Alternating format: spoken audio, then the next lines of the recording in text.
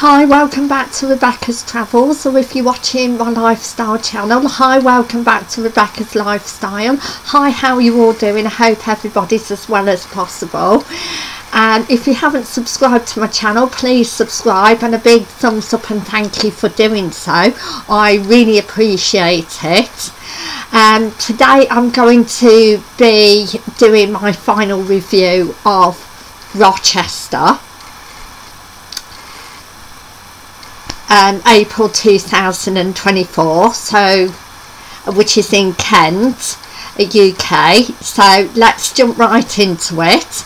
Now Rochester's very historic, and a lot of the buildings are very historic as well. So again, if you like your history, then again you'll find Rochester very interesting. Also the town has an array of nice parks and shops to visit also, and also you can see also the Rochester Bridge, which is nice to look at as well. Again, there's a variety of pubs and eating places, cafes and restaurants to choose from, and just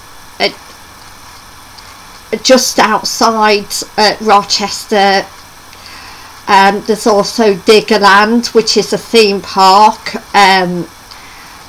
for families. That's just outside Rochester. Again, there's a train station. Also there's also cabs and buses, regular bus service, which regular trains. So again, you would just need to download a bus or train timetable.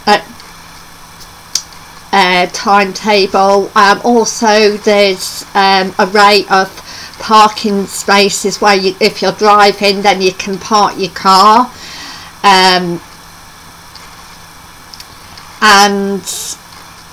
yes, there is plenty to do again in Rochester. There's also a range of like charity shops, gift shops, like souvenir shops.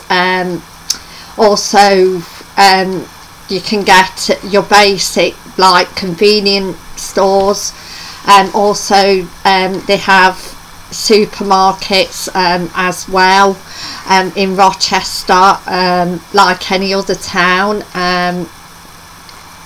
So yes, it is painted up really nicely as well. Again, plenty of places to sit down as well. So yes, I enjoyed my trip to Rochester, and again I would recommend it to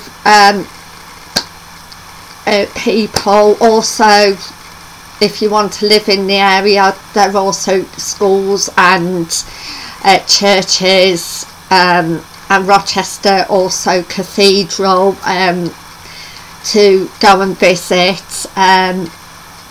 So yes, it's an interesting place.